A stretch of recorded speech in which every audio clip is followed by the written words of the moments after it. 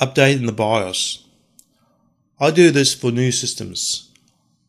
Sometimes you have to do it to support a new CPU that's come out, or for a different type of memory that's not supported by the current version that's on the board.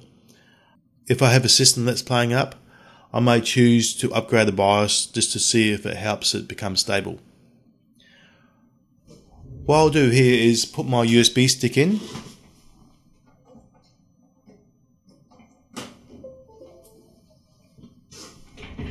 I've already formatted the stick, but I'll do it again. Some of the new BIOSes will support NTFS, but it's still recommended to use FAT. Some of the really old boards will require FAT16, but most boards will support FAT32. I'll format the stick.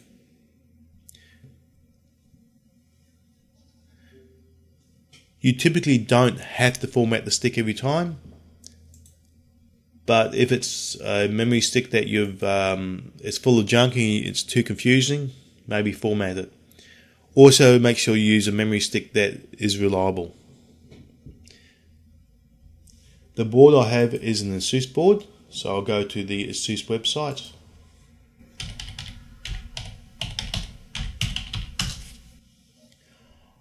I'll go to support. The board I have is a H97M-Plus. I want drivers and tools. It really doesn't matter for the BIOS what you choose here. I'll just choose other.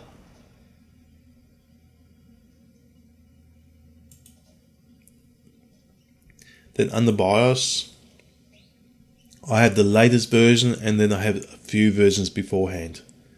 So obviously I want the latest version. Now I know my USB stick is an E drive. So first of all I'm going to save this. Open the folder, double click, and I'm going to copy that and put that on E drive.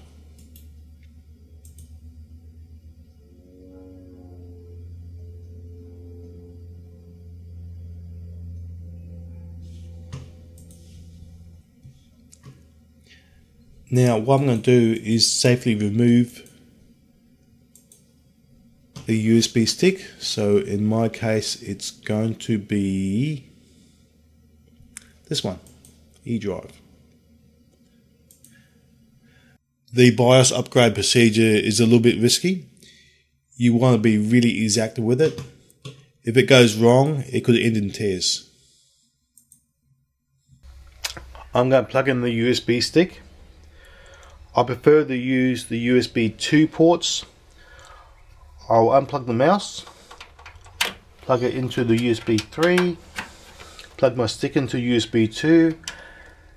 It shouldn't make a difference whether you use USB 2 or 3, but since this is such a critical exercise, I'm going to use the USB 2. Just be wary that plugging a keyboard and mouse into a USB 3 port may not be recognized in the BIOS, and there can be also problems with USB 2, especially if the BIOS is set up not to recognize the keyboard or mouse after the boot. What I'm going to do is turn the system on.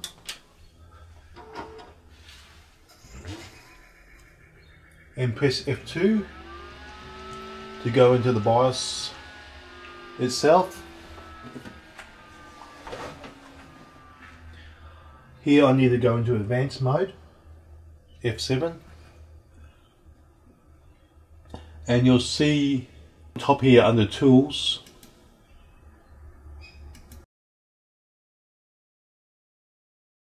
you have the ASUS Easy Boot Utility, and from the list here I can tell that the FS1 is my device, and it's already detected the new BIOS file.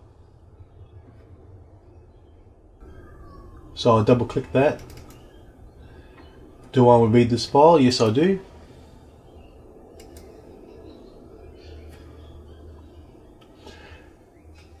It gives me the information on the BIOS file itself.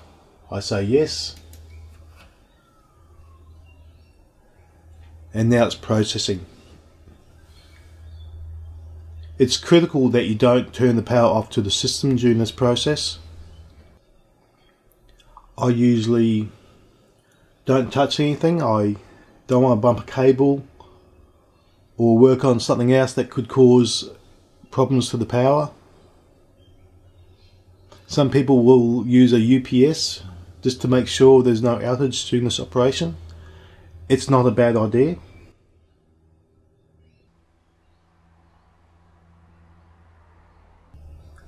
So here it says update successful. System will reset. Click OK.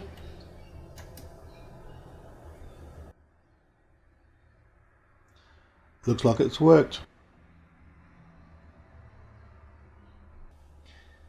In this case, it wants me to go back into the setup. I'm going to load the defaults. F5.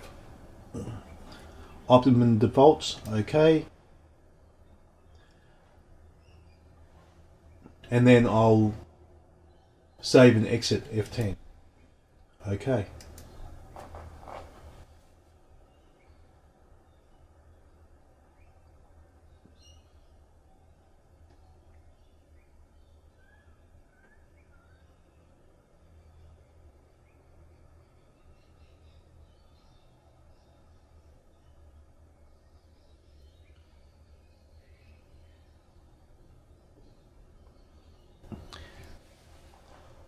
All is good.